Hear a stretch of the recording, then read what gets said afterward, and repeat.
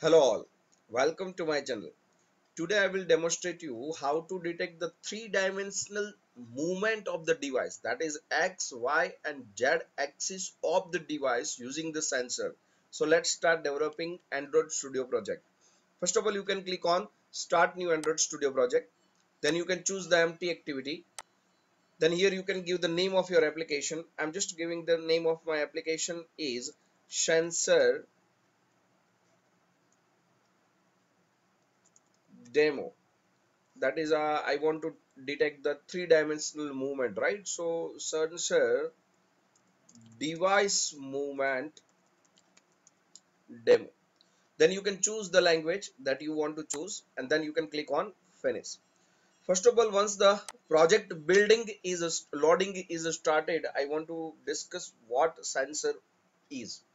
Basically there are three types of sensors are there. One is environment sensor, that is used to detect the weather report.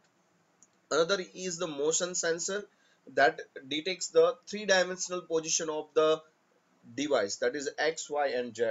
And one more sensor is there, that is orientation sensor, that you change from landscape to vertical, right? Portrait mode. So let me show you what sensor is as per the Android developer community says. Most Android powerful devices have the built-in sensors that measure motion, orientation, and various environmental conditions. These sensors are capable of providing the raw data with the high precision and accuracy and are useful if you want to monitor the three-dimensional device movement. I want to do this.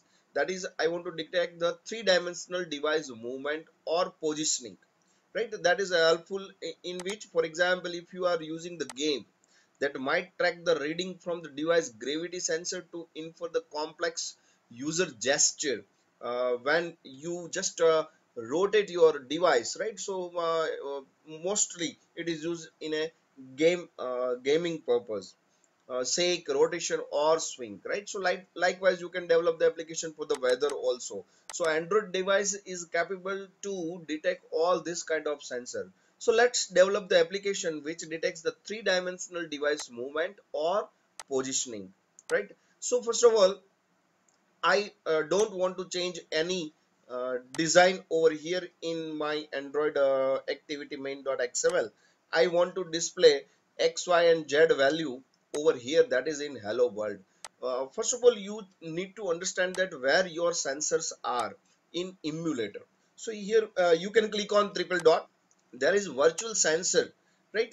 Like location is there, same way virtual sensor is there. Here X, Y and Z value is there. You can rotate your device, you can change your device, right? So you can detect the value of your device, right? Same way you can move also. So this is for virtual device. Suppose if you are using the actual device, then no need to do all these things. In actual device, sensor is already built-in, sensors is already there. So let me show you how to detect all this. Very simple. Whenever you are accessing the sensor, you need a sensor manager variable. So I'm just getting the get system service and I'm just getting the service, that is sensor service. And here you can cast it to sensor manager. So whenever you cast it to sensor manager, your variable will be declared as a sensor manager, right? Now we need a variable to what kind of movement you want, right? So whenever you want the three-dimensional movement of motion of your device, you need a type accelerometer list, right? So I'm just declaring one variable list is equal to sensor manager dot get sensor list. Here you can pass sensor dot type accelerometer. Earlier I given you one example that how to get the sensor list. Here you can pass the type all. That was my earlier example. But right now I am using the accelerometer. What accelerometer is? Whenever user use this accelerometer is the device that is used to measure the acceleration forces. So you need to understand that what acceleration is. So acceleration is the rate of change of the velocity of an object respect to the time. So once your list is declared, now we need a sensor event listener and for that I'm just declaring one variable se is equal to object colon. Here you can just call sensor event listener, and here you can call it anonymously, and you can override the two methods. One is on accuracy change, another is on sensor change. I don't want to do in on accuracy change, but definitely I want to access the values x y z whenever my device movement is changed, right? So that you can get using this variable. Right now the name of variable is p0. Here you can just give the name of your variable, that is sensor event. Now I want what? I want a values. So I'm just declaring one variable, that is values is equal to sensor event dot values. Once your values is initialized, now you can retrieve the value, that is x, y, and z, using that values array. 0 is x, 1 is y, and 2 is z.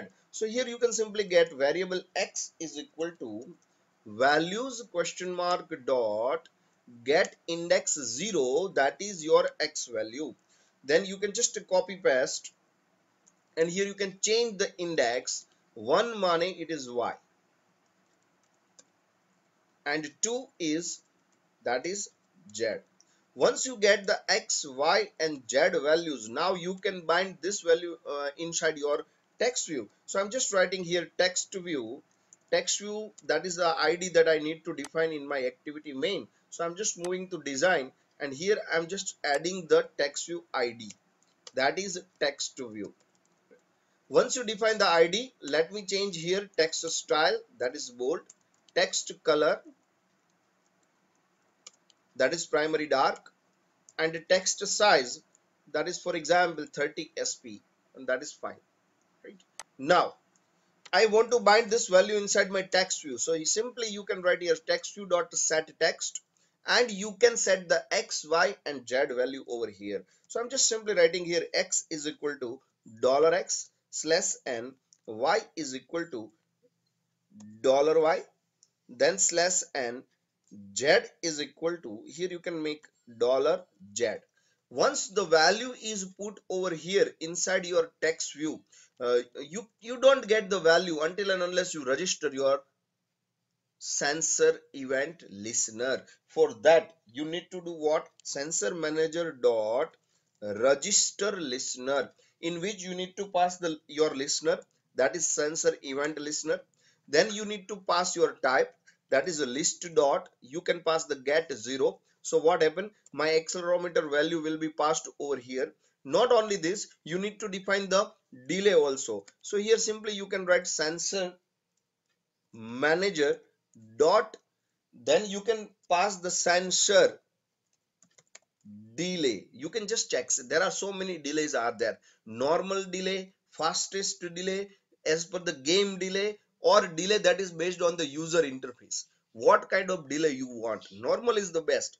Game delay is useful whenever you are developing any application related to game, right? And this x, y, and z values, that is majority times that is used in either in location based services or in game based services, right? So I'm just taking here normal delay.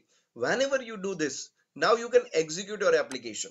Whenever you execute your application, you can just check that this is my device, and whenever it detects that my device x, y, and z value will be available over here. See, x 0, y 9.81, and z is 0.0. You can just change the rotate your device, and you can just check. See, the values of my x, y, and z will be changed here. Let me change my let me rotate the mobile. See, whenever you change your mobile, see what happened, your x, y, z value is changed, right? So whenever you change your device, it detects the x, y, and z position. So you can detect that your mobile is right now in which position. You can get the x, y, and z position. X is horizontal, y is vertical, while z is cross, right? So you can say that this my mobile is in z position. You can say that this is vertical if it is y, and horizontal, then you can say this is the x position. This is the way you can retrieve, right? value, that is three-dimensional value. Majority time that is used to detect the sensor of mobile. You can retrieve this is the way you can retrieve the x, y and z position of your three-dimensional position of your device. That's it from my side. If you like this video, then please like, share and subscribe to my channel. Thank you all.